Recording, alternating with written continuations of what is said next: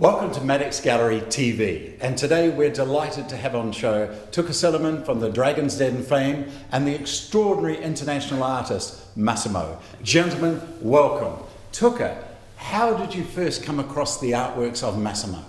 Well, Massimo, first of all, and I have great friends. Of course, I've been looked at his work and seen at a young age what he's achieved. Most artists don't achieve that, to be recognised by your art. Normally you're recognised as a person, but Massimo, not only is he recognised by himself, but by this unique art, he has established that recognition through the art world of his own handwriting, which most artists don't get until they're well into their late 50s, 60s. They're very young. How do you feel about with your art, Massimo? I mean, what drives you, and also with Tuka, what attracted you to the actual artworks themselves?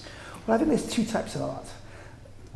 You're either a professional and you're just investing in art, very vast sums of money, or you buy art that you like.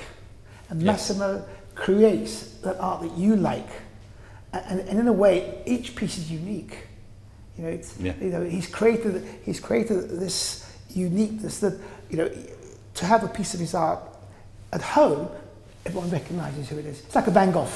Exactly, you can tell it's your style signature that you've created. How have you done that, Massimo? How have you achieved that in such a short time?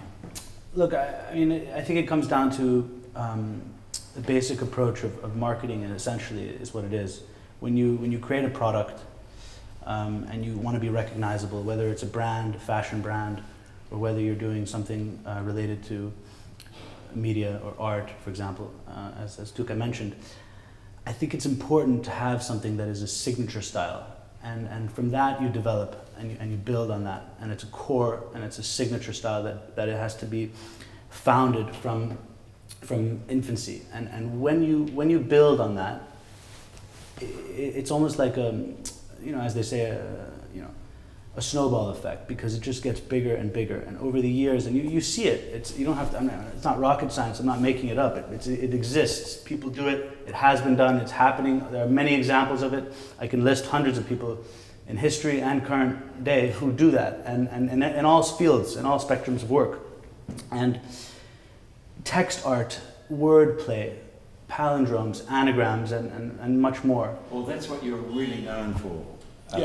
For those types of works that people find so fascinating, and that's what you have. You know, you walk past I think Massimo's very humble.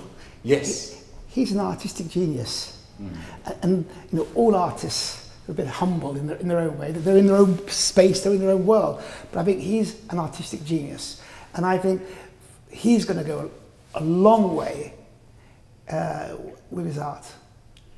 I appreciate that, and it goes to say as well, which is an important point, which I'd like to mention. When you have the support of a gallery like Maddox, and you've got collectors and patrons of the arts, people who support you and who push you and help you and encourage you, that doesn't mean buying your work necessarily. It also just means, you know, initially being there for the conceptual idea and the thought process behind, and it comes down to that, I think. And when because the art world is very small, it's tiny.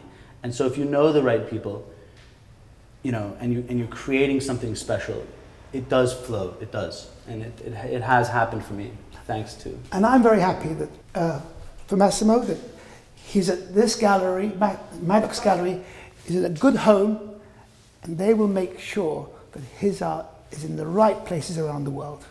Well, thank you so much, gentlemen, because we're delighted to have Massimo here featured at Maddox Gallery. Thank you so much. Thank you very much. Thank you.